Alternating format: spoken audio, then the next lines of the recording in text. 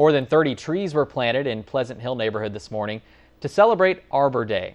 Thanks to a new grant through Keep Georgia Beautiful, the fruit and vegetable bearing trees will help serve the community and give more access to fresh, locally grown food.